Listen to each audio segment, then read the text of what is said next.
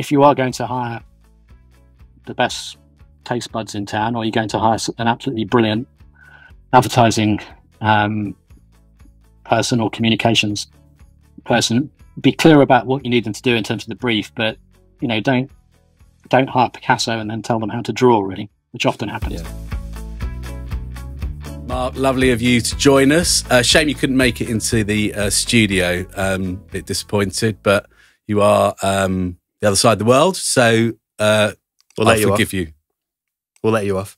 Well, Brant will let you off. I'll think about it. Anyway, lovely to see you, Mark. Obviously, I've known you for a long, long time. Obviously, our paths have crossed initially at Green and Blacks and then at Cawston Press. But obviously, you've worked across so many other brands and businesses. You might want to sort of give us a little brief introduction about where you've been and what you do.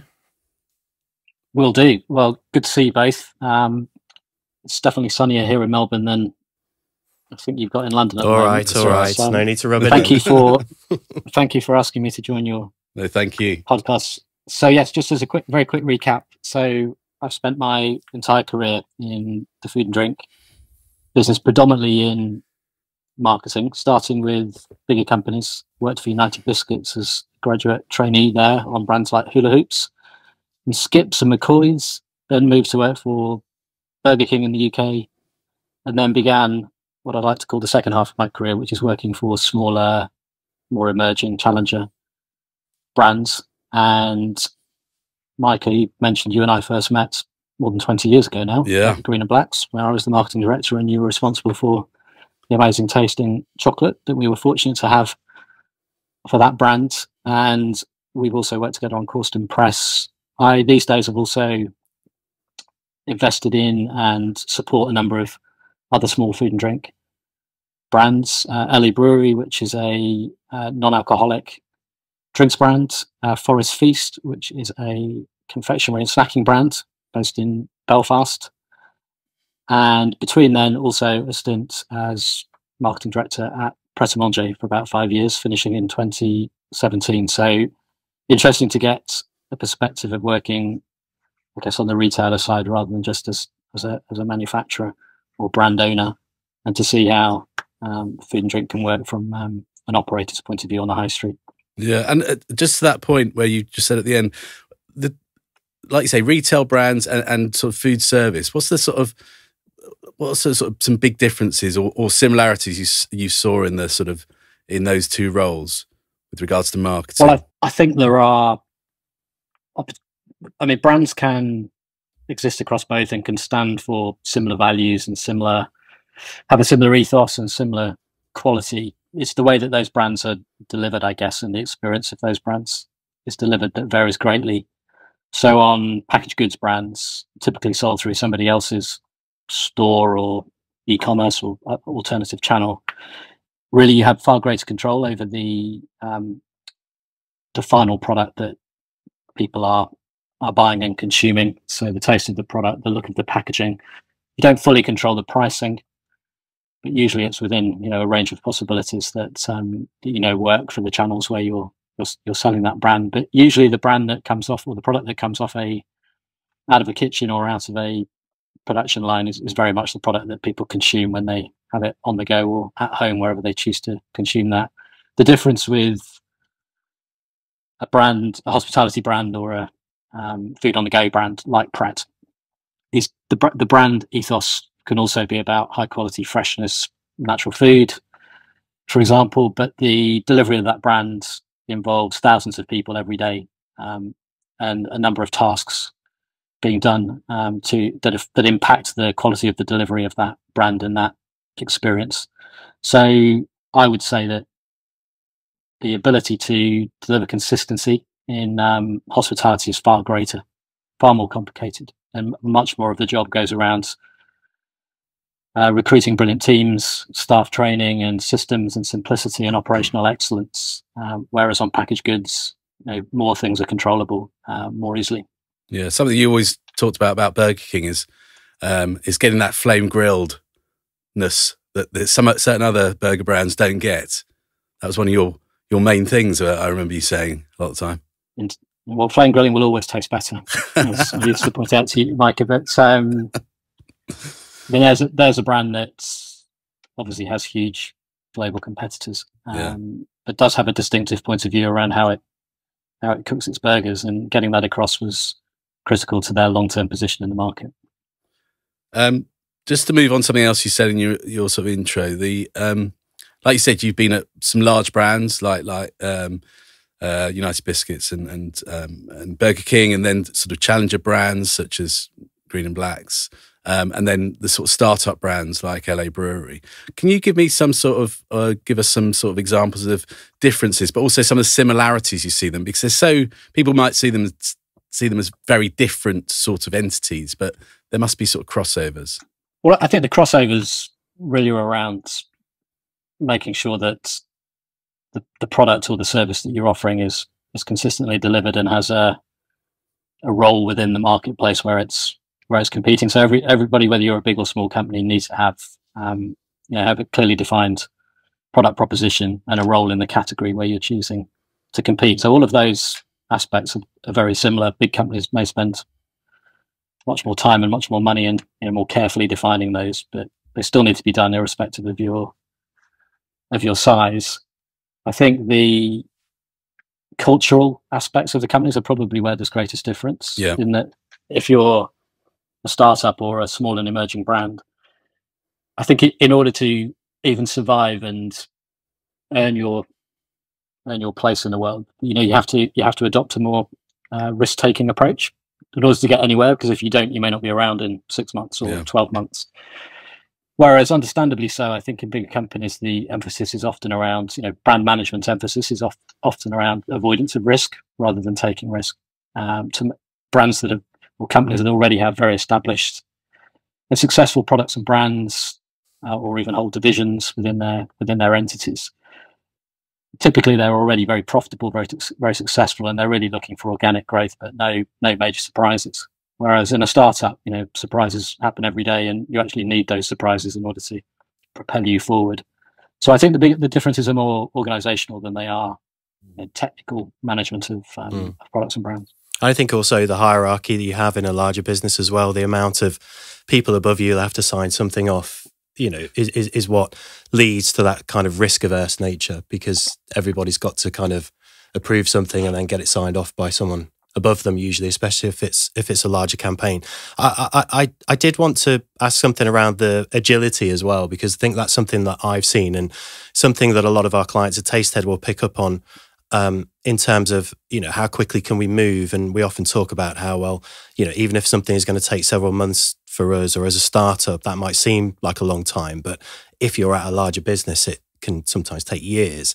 Because you've worked at so many different larger businesses, global corporations and challenger brands and startups, could you maybe just give us a sense of the difference in that kind of agility? Is it kind of, sometimes what you can do in a startup that would take weeks sometimes does take years? Is the difference that wide, or maybe not as much in your experience? I think that in FMCG or consumer packaged goods, however you may describe it, I do think there is quite a difference between smaller startup type emerging brand cultures versus the corporate cultures, and often you are selling those products through and brands through third party distributors or wholesalers who have their own sort of timelines and systems, and then the corporation will have hundreds of salespeople and operational people that are lined up against those business models. So any change is hugely disruptive, and I think again, going back to retail, and one of the reasons I enjoyed my time at Pret so much, I mean, Pret's a very, very big business these days, but was incredibly agile, actually. And one of the reasons for that was it did control its own retail space. It was able to try things out. And actually, I found it, of all the places I've ever worked, the place where you could try things out the fastest was Pret. And it was a near $1 billion turnover company with hundreds of restaurants and 10,000 staff. But it was able to, test in a very agile way, rather like a startup would test, in one kitchen, test in a home kitchen, then test in one shop that was around the corner from, in fact, underneath the offices in Victoria. Try it for a few days, get some early reads on it. Hopefully there's some quick lessons and improvements you can make to iterate onto the next stage. Then maybe perhaps try it in 2 shops or 3 shops, and then try changing the name, try changing the price, try changing the packaging, try changing the position on the shelves. Learn something from each of those things, and by the time you've done that, you work out whether there's still any promise for that product or that idea. And then by the time you're then taking it to a greater number of shops, in their case, you've already taken a lot of the pain out of the process, and you've spotted a lot of the failings and fixed them before it goes wider. So I think there are examples of businesses that are big and can still be very agile, but what they don't do is bet the whole farm on a piece of innovation. They'll find a nimble way of introducing something and testing it, whilst the mothership and the core operations continue to do their thing and make sure that they deliver the sales and the excellence that you'd expect from a more mature business that's got a very defined operation. Yeah. So it is possible, but it's hard. It's hard in big FMCG, I think, because to a degree, you're in the hands of retailers who stock your products who don't operate in particularly agile ways. And they've got better than they used to be, but they're not quick, generally speaking, particularly when it involves suppliers, third-party brands. Well, I think this is probably where some of the benefits of the DTC landscape kind of offer some of those same benefits that you've just explained with Pret. And also, so many of the startups that we work with do have to set up their own production facility, whether that's in a home kitchen initially, a shared kitchen, building their own facility. And it's easy to just look at the downsides, but one of the massive upsides is that ability to be able to just make some tweaks and changes and use it as a testing ground. And if you couple that with the D2C model as well, especially in your first year or two, the amount of learnings and things you can try and just developments and progress that you can make, that if you were restricted to large volumes in a co-packer and distributors going into retailers and that was your only source of revenue, you wouldn't be able to do that. Totally agree. And not just D2C brands. I think you just need to find a friendly shopkeeper, so to speak, who might, maybe it's a farm shop or a deli, or if you're selling into pubs, maybe it's your local pub or whatever, but kind of avoid the head office, just go direct to the outlet, ideally an independent where the owner's there and can probably allow those sort of things to happen, and kind of go and camp there and test your idea. And I think, most importantly, as the founder or the creator of a brand or a business, you go and do that yourself, really, and you listen firsthand to the feedback you're getting. And then you don't have to react to every single thing that a member of the general public says about your product, but you need to be you definitely need to be in listening mode, and you need to interpret their feedback. But I do think you can do that in traditional retail spaces as well. But if you're waiting around for Sainsbury's or Tesco to give you permission to try that in 400 stores, then life will pass you by. You need to sort of behave like an entrepreneur, really, and go and find a friendly partner and give them some free stock, and create a bit of energy in their store, and they'll usually enjoy being part of an experiment, particularly if you have an interesting emerging idea or product. Yeah. Everyone seems to, with friends and families, they're always sort of saying, I'll try your latest chocolate, straight drink, straight whatever. There's always willing punters out there, aren't there, to test your stuff. That's been one of my learns over the years. The food and drink business is just one of those businesses that everybody loves to try a new product or find out how things happen. So your wider network of friends and family, or maybe people through your children's school or their sports clubs. There's plenty of easy ways of doing research that are actually quite good fun if they're done in the right way. And they may not be scientifically robust, but they give you enough feedback that you can move forward. And I think that's the thing. Any piece of research or learn or testing, it's just you may not have answered every question, but have I got something from it that allows me to continually improve the concept and move it forward rather than move it around, which is often what happens in classic research. It's just my experience of classic research is most things seems to test, everything seems to test quite well, but it won't all perform very well.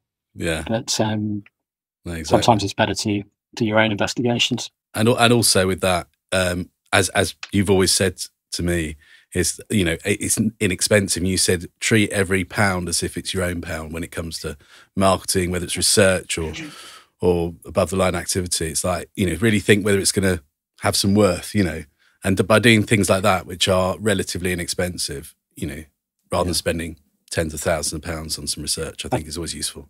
Yeah, I mean, I still subscribe to that, and that's not about penny pinching either, because it just means that, you know, when the big calls come, and sometimes you might be asked the question, are you really sure that you should be spending £500,000 or £5 million on this marketing campaign?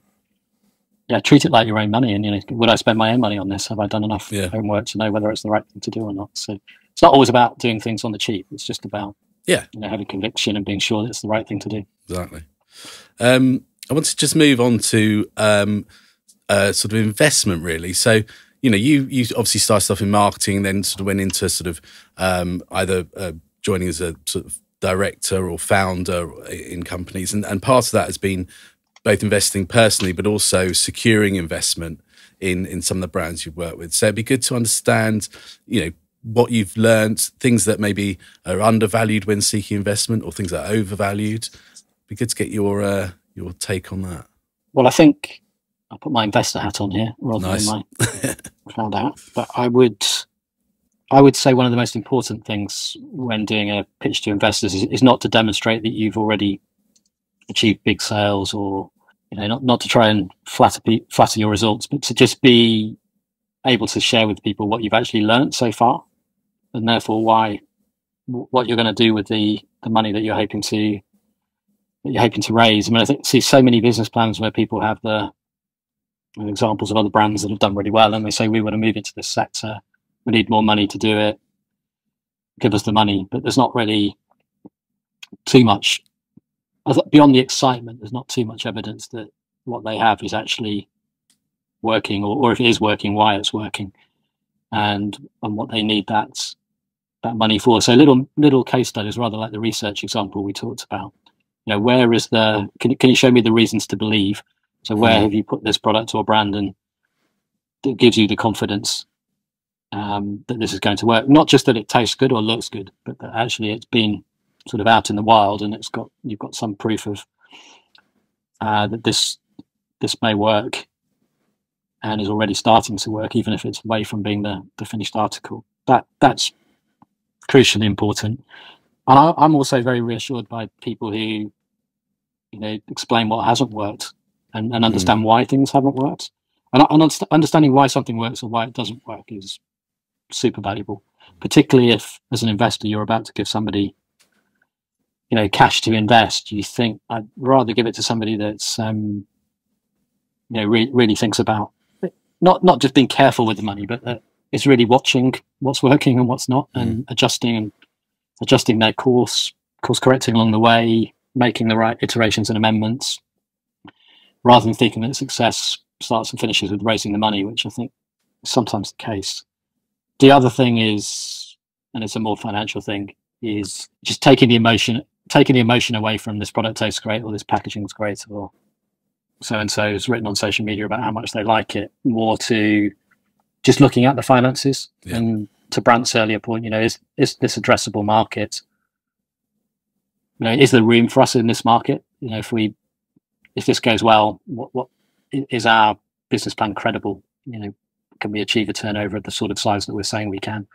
If we were to achieve that turnover, would it require us to have, you know, would we have 1% of the market, or actually does our plan, if we deliver it, require us to take 30% of the market? In which case you might be more suspicious around whether that's possible or not, or at least possible, you know, with the funds that are being raised. And then linked to that, it's just an understanding of we would call it the structural margins, or the structural economics of the product that's being put forward for investment. So that's really the not the bottom line profitability of the business, because the reality is, in the early days of food and drink companies, it's incredibly difficult to get these things out of the blocks without losing money at the bottom line.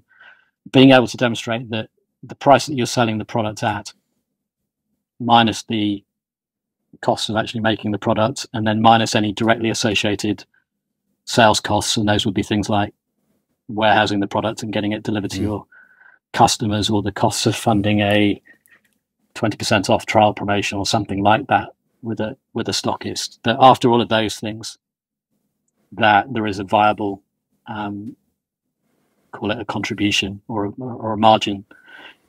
Gross margin less those associated costs would normally be defined as a sort of a contribution figure, contribution to central overheads. And is that something that is going to get to a viable level such that if the business scales, it will be able to generate one day enough money of its own rather than be continually reliant on funding?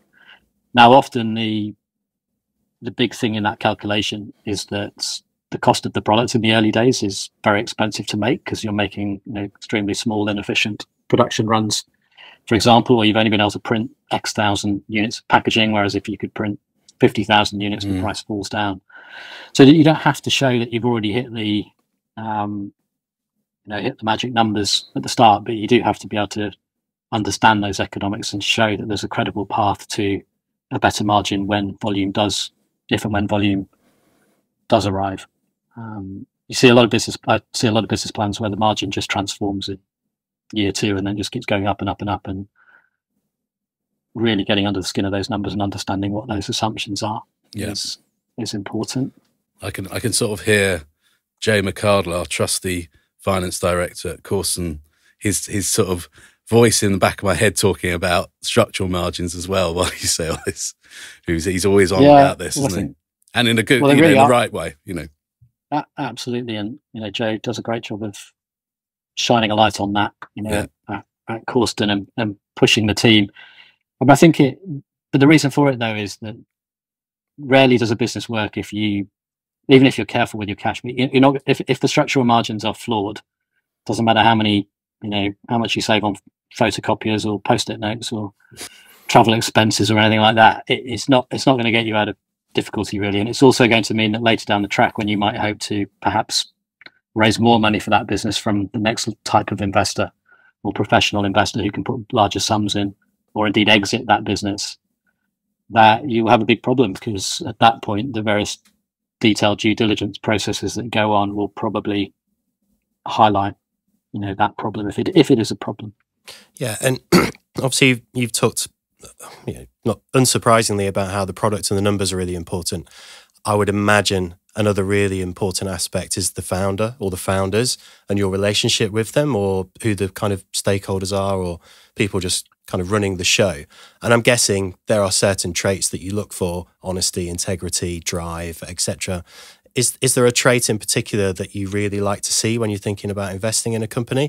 And are there any red flags? Do you sometimes, without wanting to put words in your mouth, do you sometimes see people that claim that they work, they're workaholics and they work sort of all hours, kind of to the middle of the night and weekends and everything? Do you worry about they might actually burn out? What are the traits that you're looking for mostly in a founder that you're thinking of investing in? Good prompt, Rant. Thank you. On the team side, because it's critical. And I say team because I don't think it is all about the founder. Actually, I think it's if we broaden this to talk about founder team or management team, whatever the startup team or early stage team is, I think it's really important to ideally see the beginnings of a team rather than just a founder. That's important, rather than the founder who thinks they're superwoman or superman and can do every single task themselves. That's a concern when you meet a founder who thinks they're brilliant at everything or can do everything well enough. Yet to meet anybody like that. I've met some exceptionally talented people over the years, but most people are pretty bad at something, and most founders are no exception to that. So you found a team, and I think the big thing you're looking for in a founder, you want someone they need to be, in my opinion, they need to be exceptional at one part of the job, not everything. So they might be, a brilliant salesperson who just, will get distribution of this product or brand, or they need to be incredibly inventive, creative, and have come up with, if we talk about food and drink, a new style of food or drink, and done it in such a way that it really is a standout and distinctive product, and they've been able to inject that creativity, or they are just super commercial, strong on finance and operations. That's fine too. So I think a founder can come from any of those schools, but you need a mix of everything in a successful team, even in the early days. And then in the early days, it's probably likely to be 2 people, not 10. But are those 2 people, even if they're not covering off everything brilliantly, are they able to cover the critical functions? Or if they're both just creative talents, that's a concern. And if they're both accountants, that's probably an even bigger concern. That you need that blend. So you're looking for a founder who acknowledges that and isn't threatened by it, and and sort of embraces it, really, the fact that they might need help from someone that doesn't look like them. And on a more general level, I think a founder who is able to listen. That doesn't mean that they agree with everything, but they can reflect, think about things, fight their corner, but probably go home and have a long, hard think about challenges they might have had, and really form a balanced view as to whether they dig in on a particular point, or they're able to take a step back and perhaps consider things slightly differently. And on occasion, they do need to dig in, but just somebody that's just smart enough to be able to reflect and think that way is really important. The founders that don't listen, terrible. They're usually the people that tell you that they listen to everything as well. But I think they're a red flag, in my opinion. Certainly, if I was investing. Very good. I was going to switch over to something that we get asked quite a lot at Tastehead, is around agencies. And obviously, in your work over the years, you've worked with so many different agencies, whether it's design, PR, advertising, etc. So it'd be good to get a bit of insight from in that, and any tips or watch outs when dealing with agencies. Because I imagine you've also worked with some of the biggest and some of the smallest as well over your career. I have, and both can be brilliant. So I think there's talents exist at all different sizes. I mean, I'm a huge fan of working with creative people. I mean, you guys clearly have that in spades on the food development side, but on the brand and communication side, there are many other disciplines and very talented creative people. I think the most important things, if we're thinking more about smaller food and drink brands that are trying to find their way and make a splash in the market, I think you need an agency, or it could be a person these days, given the modern plural ways of working in freelancer type communities. Some great freelance people out there. So I would say you need the right creative partner. You don't necessarily need an agency, although an agency can also be a good bet sometimes, but you just need the right partner that's a good match for your needs. I think they need to be hungry for your business. That would be my an important criteria, rather than think they're doing you a favor because you haven't got much budget and you're a small brand. That's just awkward from the get-go. So as a client, you need to be able to pay people as best you can within your means, rather than trying to blag everything for free. I think it's important to pay people, and then you can hold them to account. But obviously you don't have the big budgets of some of your bigger rivals all of the time, so you have to cut your cloth accordingly with who you might work with. So someone that's hungry, I would say somebody that's got or a relationship where you're able to talk to the person that's actually doing the creative work, rather than just talk to the people that are managing the process.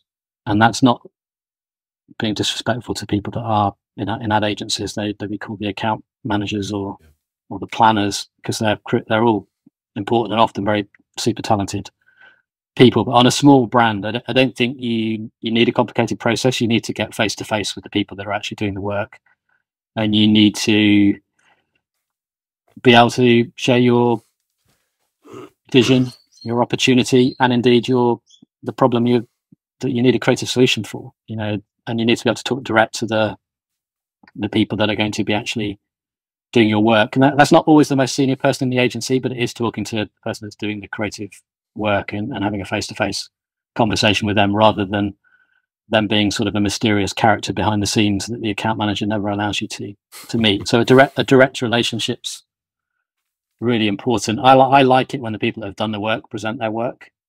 Some of them are some people are very happy on their feet presenting, others less so. It doesn't really matter, but the chance for them to hear the feedback direct, if they've done the work, why should they hear it through a third party? Really, why can't they be part of the conversation? Because they've probably worried about it a lot more than others in the room. So I personally like to have a relationship with a partner or an agency that's hungry for the brief and the business, rather than seeing it as it's an interesting side gig that they're doing as a bit of a favor. So someone who really wants it, somebody who is creatively talented and is going to be, you're going to have direct access to that person, and you can talk to them rather than through intermediaries, which is often the case in bigger agencies. I mean, bigger agencies are famous for, in the pitch meeting, you meet all of the senior people and then you never really see them again until you fall out with them, and then they pop back up again. So talking to the people that are going to be working on your business, really important. Can you feel a bit of chemistry with them? Are they up for the task and interested enough in the brief to do their best work? And then I think a lot of the success factors are about the client as much as they are about the creative partner. So has the client worked hard enough on the brief? Have they really organized their thoughts and their needs? It's so important to get the brief right. It doesn't have to be a 20-page document. In fact, the best ones are usually very short, but they really do get to the heart of the creative challenge and express it very clearly. Otherwise, I mean, it is literally like turning up it's like flagging down a London black cab, getting in and not being clear where you're going. And the agency just drives around, puts the meter on, then you get really pissed off because the bill at the end when they drop you off is too expensive, and they probably dropped you off in the wrong place at the same time. But that's probably because you haven't been clear on the brief in the first place. Yeah. So getting that right is really important. And then also, if you are going to hire the best taste buds in town, or you're going to hire an absolutely brilliant advertising person or communications person, be clear about what you need them to do in terms of the brief, but don't hire Picasso and then tell them how to draw, really, which often happens. Yeah. Give them space to do their creative best, but just be sure that when you're judging the work, it's actually addressing the challenge in the brief, and try and go back and be sure whether the work's addressing that challenge. But there are a lot of people that hire creative people and then tell them how to do it. Which I probably do that from time to time, so I apologise to anyone that's had that experience. But I can only imagine how annoying it would be. So the counsel would be for us marketing people to be clear on what we're looking for in terms of. And people would say, well, what is that? That's not about us saying what colour things should be or what font size or exactly how they should taste. But it is about being clear who we're targeting and what our product or brand needs to stand for, and how it's positioned versus the competitors. Those are the things we need to be firm on, and then let creative people do the bit we can't do. I really like the 2 points you made in the middle there. Made me smile. The one around getting the creative person in the room and having some direct kind of dialogue and feedback with them, and also getting the brief right. And I think the reason that those two are so important, especially in things like branding and marketing and so on, is because unlike actually with the food and drink side of things, we actually have something quite tangible in front of us that everyone can taste and agree on and feedback. And sure, it's still quite subjective about what people want, etc. But when it's something that's even more, isn't really tangible, especially initially when you're talking about the idea of a rebrand or a marketing campaign, people think that what they've got in their head is all being downloaded very clearly in a few sentences. And then they're really surprised when people have interpreted it a different way. But that's just because I think as we've got more involved in things like brand positioning projects and so on, I've just seen it time and time again that people just, they gesture, they start saying things like, you know what I mean, don't you? And you're like, no, you've got to really describe this. People feel like their thoughts are being sort of read almost, that they're really clear with a few words, but actually just that room for people to interpret things slightly different is enormous. I would also say though that exactly the same thing, although it is a bit more tangible, but talking to the people who are doing the stuff is the same with what we're doing, the product development. Whenever I work, or when I worked at Green and Blacks and now at Cawston, when I'm working with a factory, so a third party manufacturing, I want to be talking to the person who's leading the product commercialization over there, not some, you know, like you say, it's fine talking to the account manager or whatever, but I want to have that face to face, because not only are you going to get the product you want, but it's so much more, so much quicker as well to get to the final point. So I think there's definitely a mirroring in that as well. Yeah. So to continue that sort of start, the you know, working with the agencies, but you know, now onto the sort of what they do. So obviously you've worked with a lot of the traditional above the line marketing channels, so print, PR, TV, posters, etc. on cross track on Tube, but obviously now there's far more of the media and communication is social media and influencers. Be good to hear your thoughts on this change and how you think it will change over the next 5 to 10 years, maybe. What your experiences of it? I think that what you've just described are really, in my mind, they're channels, and they're choices as to, you know, different ways of getting your message out there, whether it's sponsorship or promotional work, PR, social media, packaging, advertising, and then there's all sorts of forms of different media within each of those.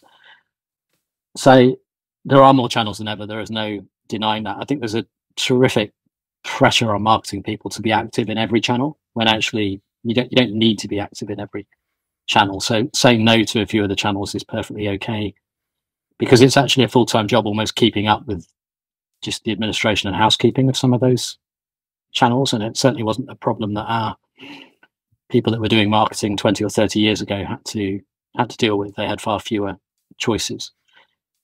But if we treat those things as channels, they're really all still reliant on a good, I like to call it an organizing idea. That's the message, let's say the message that your brand puts out there. So what are we actually trying to say? How do we look and feel? How do we sound? What's our message?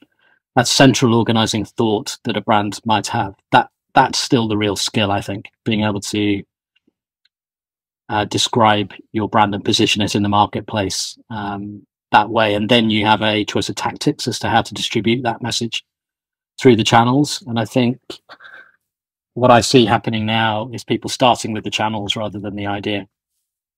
And the real value is getting the overarching idea to be super sharp and smart, and then being choiceful around the channels where you choose to, you know, reach the target audience. But the marketing strategy for influencers or social media or PR or advertising should still ladder up really to the same brand idea and central thought.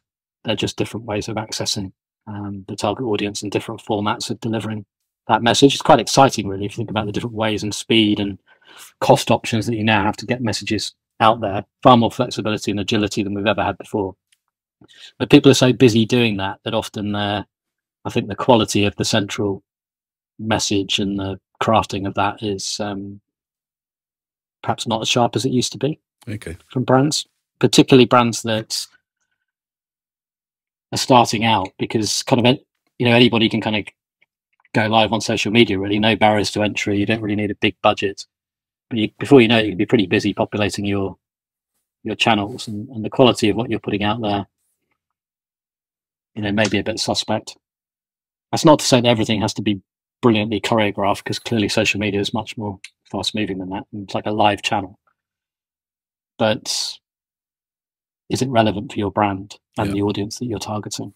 And is enough time spent on the central thought before you get busy doing all the executing? I think you do hear conflicting ideas, because a lot of people will tell you that just to grow a social media channel, which they're probably not referring to brands, it's probably more for personal reasons. They say, just keep doing content, be consistent, more and more content. And I think people hear that and they think that that applies to brands as well. But I think you've got to look at every piece of content that you do as a brand and think, is this at least matching, if not exceeding, people's expectations of the brand and how it performs? Because I would argue nothing's worth damaging the brand equity that you've worked so hard to build up just to get a little bit more frequency and get a few more followers. That's true. I guess if your central organizing idea or your brand idea, let's take a food brand, we might say that it's a good quality but commodity type product. Take something like beans, because there's a live example in the market of a good brand doing that at the moment. I think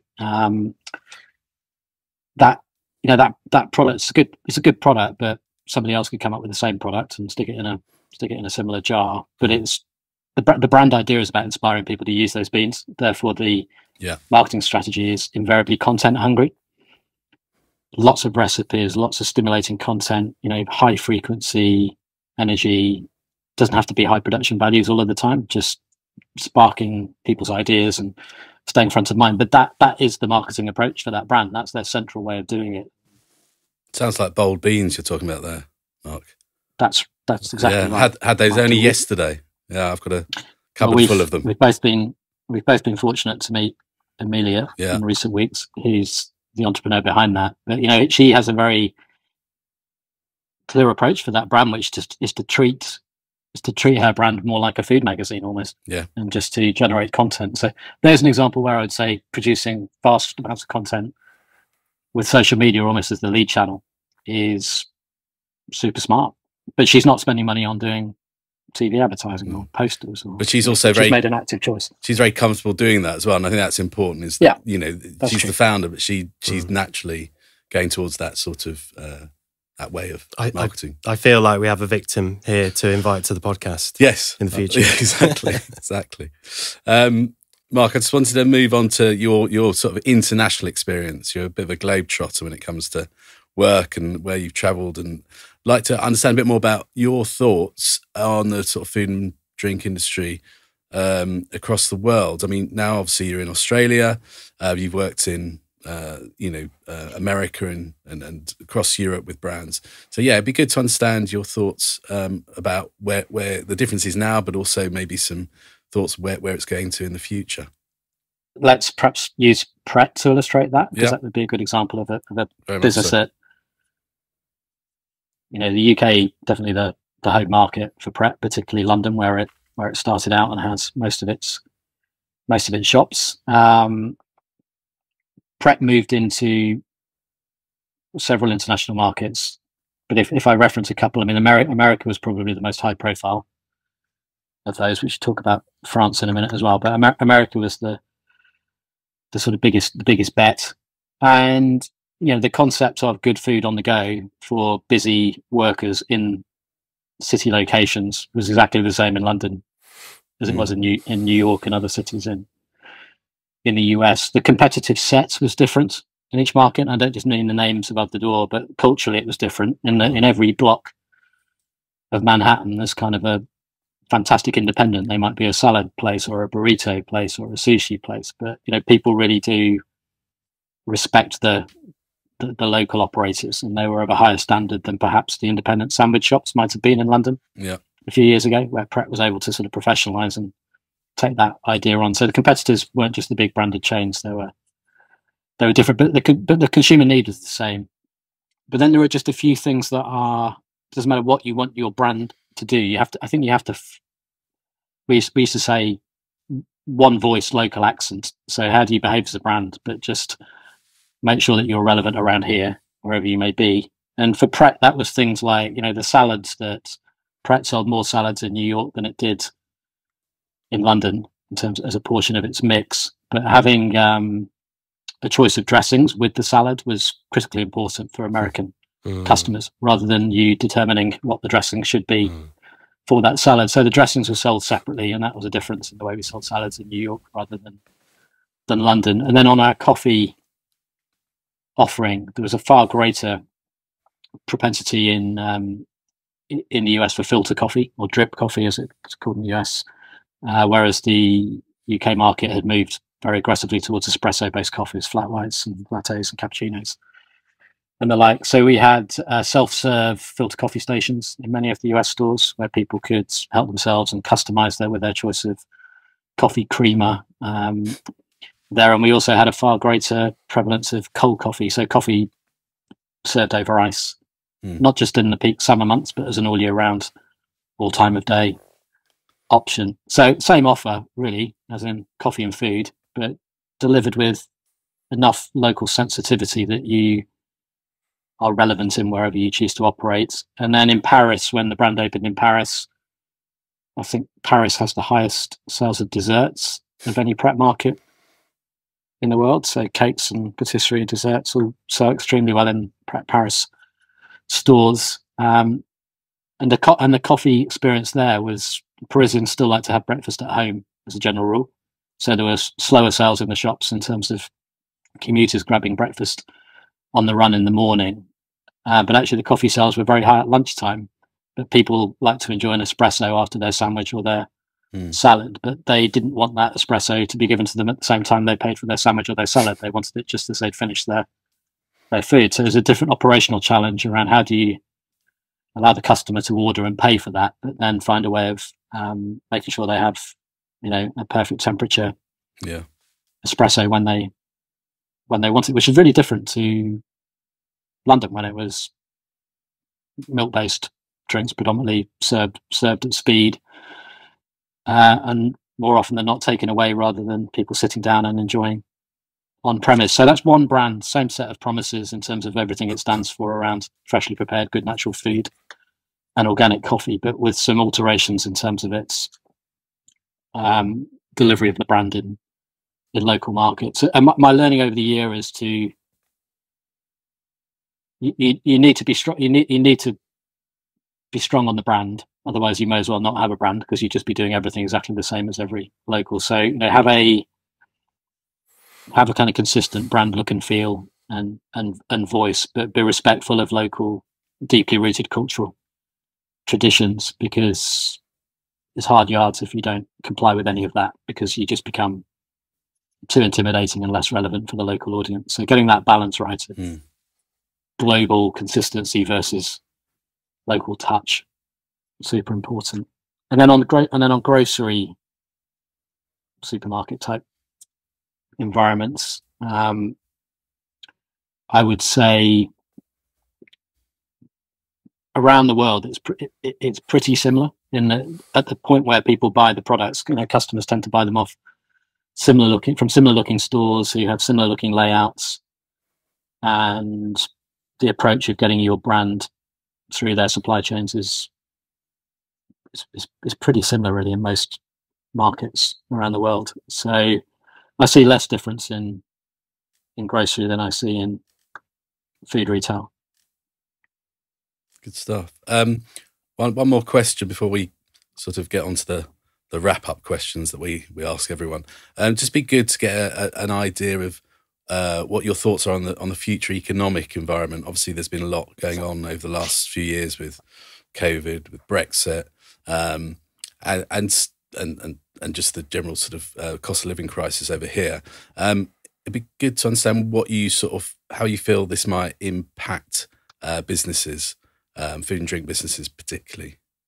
Well, I think the history would suggest that food and drink is not a bad place to be during difficult economic times, and in fact, some categories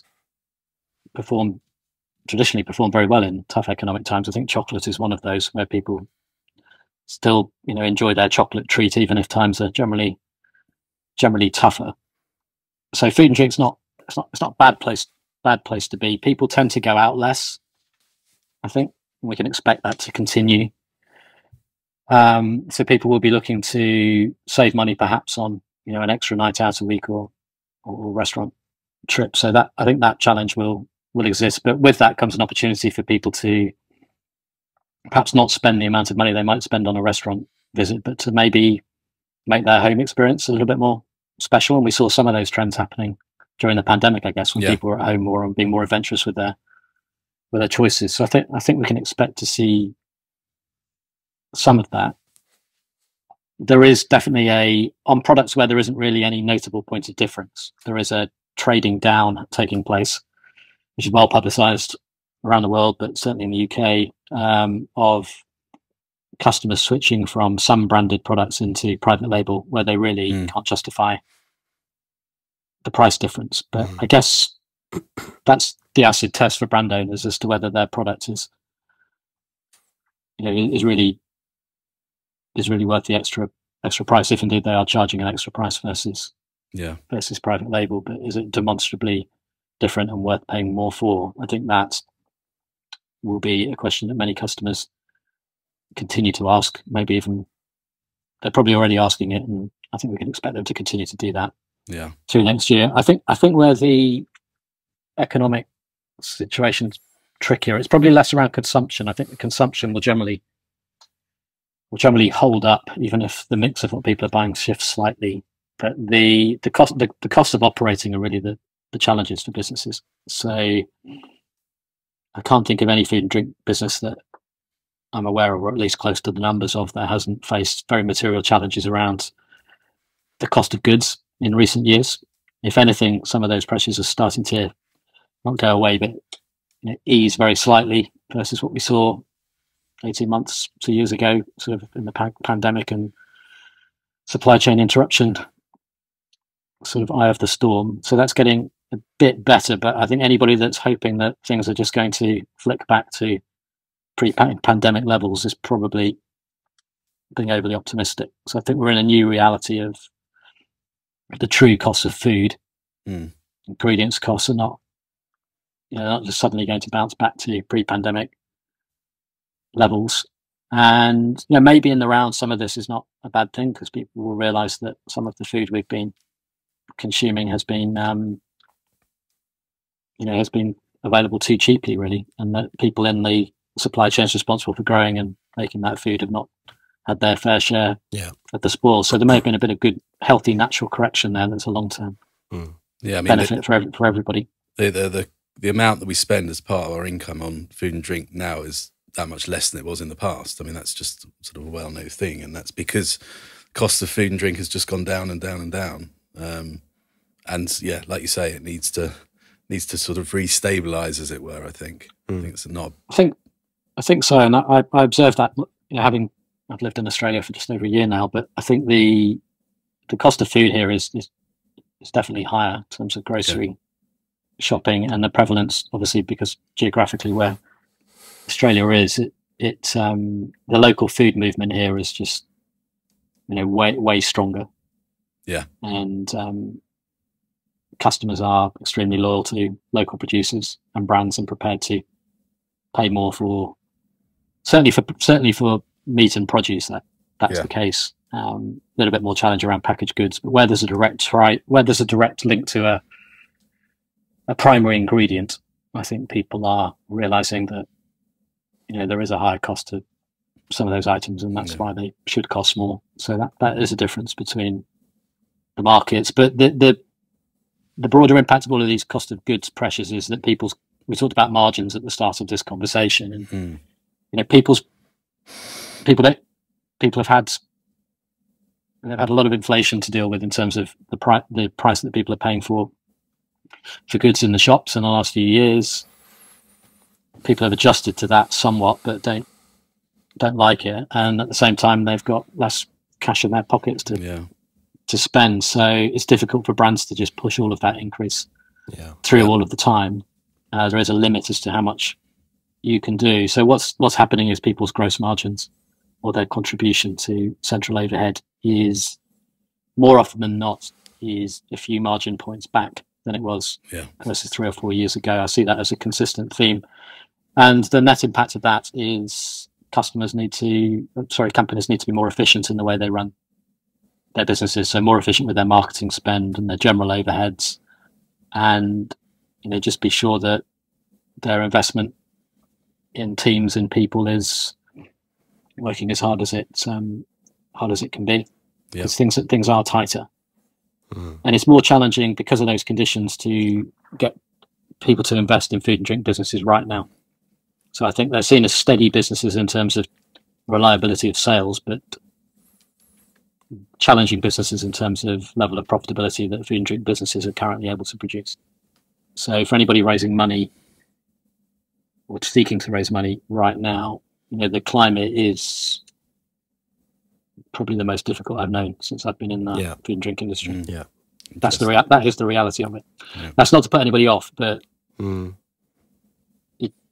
will mean that I'm sure that the better ideas will still secure funding, but I think there'll be less money around for Me Too ideas. Even if people think they're greatly different, they're not really that different or adding any great value. It'll be harder to raise funds. Well, we've certainly seen over recent years the amount of inquiries and the brands that we work with that go on to have sort of the initial success that the brands we've worked on in the last, let's say, 3-4 years have had, is usually there's some level of kind of good for you, good for the planet, some sort of functionality that they've got to come in and do more than just be a great tasting product at a good price point with a brand that people like. Yes. People just expect so much more from their food and beverage products now than they did a decade or two ago, and rightfully so, because I think it's the startups and the challenger brands that have that opportunity to sort of fly the flag, to educate people, to start making the shift that you're talking about, Mark.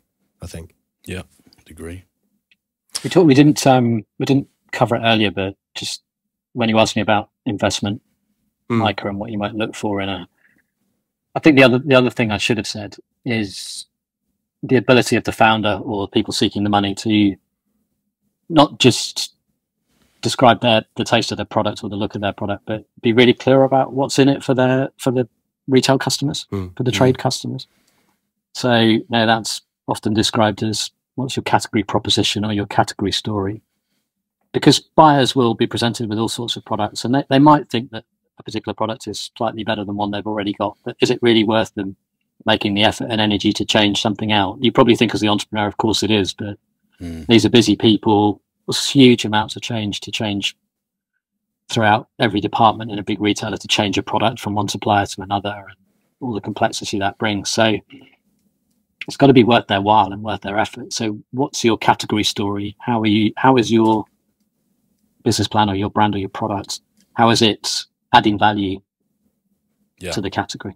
That's a critical, it's always been a critical question, but I think it's even more critical now, because I just think the retailers are in a mode of probably steering more towards simplification off the back of what has been very choppy waters and a really turbulent time around supply chain and cost of goods. So they are doubling down really on the safe bets and being more risk averse on the emerging areas. I think the cycle. There's always these things are always cyclical, and there will be a greater appetite will return for innovation and new ideas. But I think they'll be more selective, certainly as we come through the end of this year and through next. I think people will go gently on that as they start to hopefully regain a bit more confidence in the economy.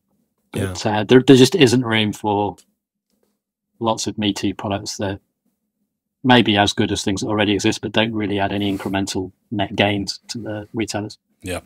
Well, Mark, I've literally watched the video, the window behind you, through the video feed during this call, go from daytime to nighttime. So I know it's very late with you. We've got a few wrap-up questions, but feel free to just give us some quick fire answers, because I appreciate it's late for you. Yeah. So, all right, no problem. So the first one, we ask all our interviewees these. Which other brands inspire you most? And that could be either food or non-food. Got anything in particular?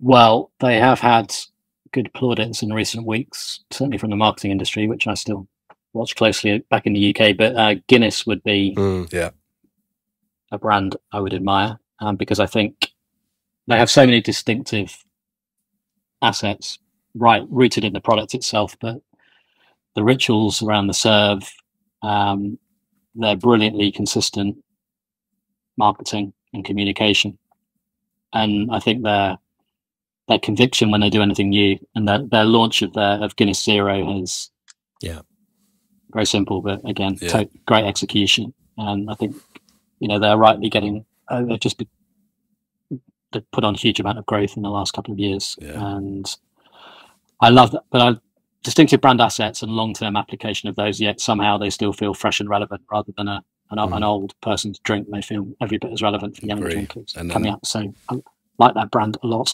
Brand and I are big fans. I'm having to stop myself. We could literally do a whole episode about how amazing the brand is. They're a brand of the millennium. Well, obviously I'm married to an Irish girl, Mark, and we were over in Dublin for the second time in recent years at the Storehouse, and you just get the sense, and all of the adverts and the assets they have, but they have it all. They have the product, and what I love about them is they've not grown sort of too quickly. They could easily have tried to probably sponsor the Football World Cup, but they stayed in rugby. They protected their positioning quite well. They didn't sort of, even though they've grown to be enormous, I feel that they did it in the right way as well. Yeah. Good things come to those who wait. There you go. Someone might say. But they're a masterclass, I think, for everybody to learn from. Really terrific.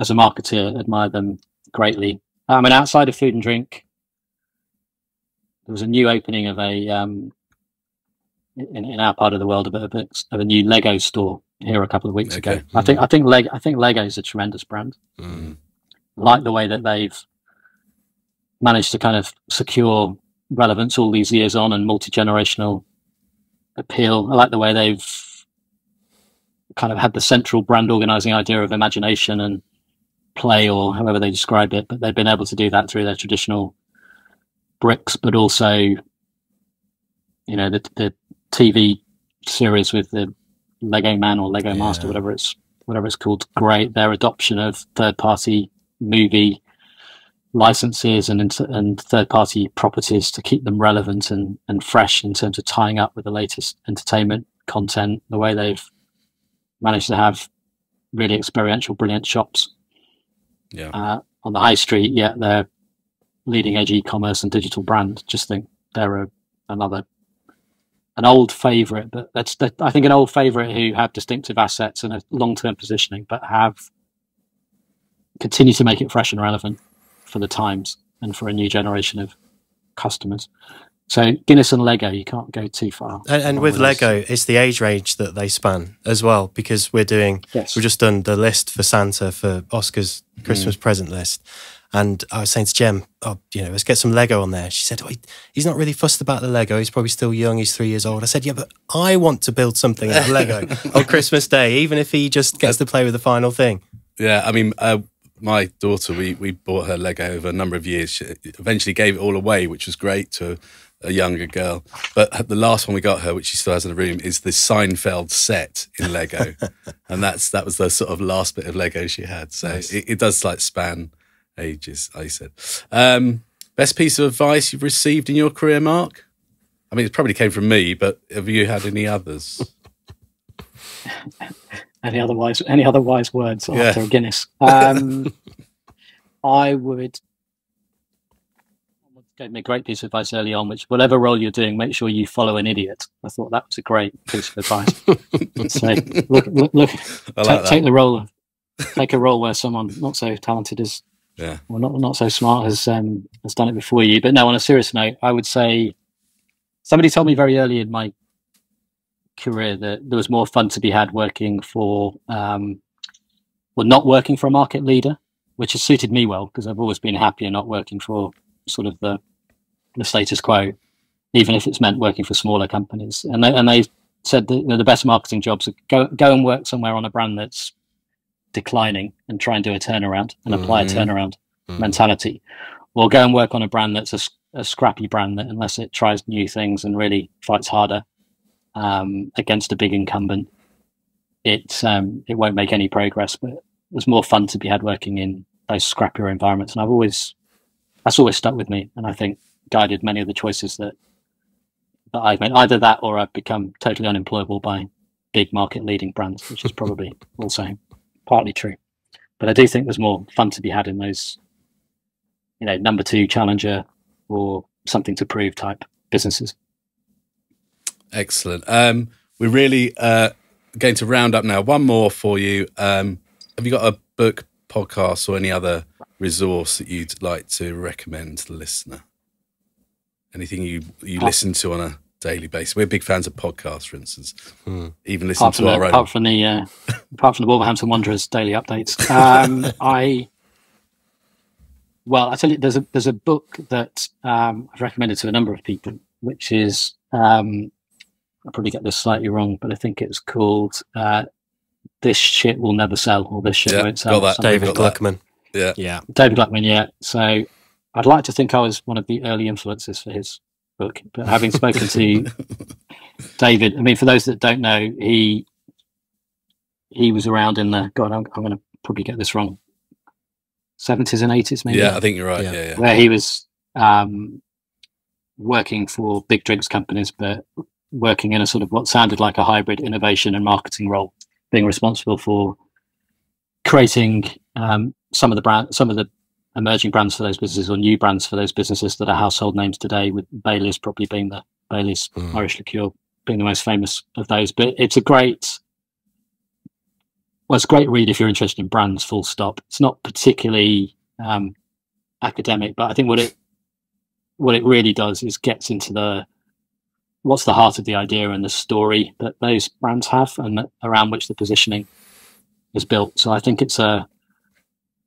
great read that's really about, you know, the heart and soul of marketing before you get into the textbook side of it. And I thoroughly enjoyed that book. Yeah, I'd also say follow him on LinkedIn as well, because he posts regularly, and he's often posting insights about campaigns that didn't work or things that did work, but just kind of, really insightful, great posts on LinkedIn. So definitely worth following. He very kindly sent me a note a few years ago, which I think is the first time I kind of been aware of him or met him, to say how much he discovered Cawston Press rhubarb and how much he'd enjoyed it, but more importantly, how he thought the words that we wrote on the front of the packaging were to be admired, because we had deliciously tart written very prominently on the packaging. And his whole philosophy is around, you know, describe a product exactly as it is rather than using bland language. So a tart recipe may put many people off, but it also is so truthful around that sort of sweet and tart combo that that particular drink has. So he's a great champion of sort of going against the conventions and, you know, less samey, celebrate your differences, all of that type of thing. So we've had a bit of communication ever since that. Oh, that's good. So I'm now an official recommender of his book. No commission. Well, look, Mark, thank you very much for joining us all the way from Australia. It's been a very good chat. Can't wait to see you when you're back in the UK, hopefully after Christmas sometime. And enjoy your barbie on the beach. I'm sure you'll have something like that as you do in Australia.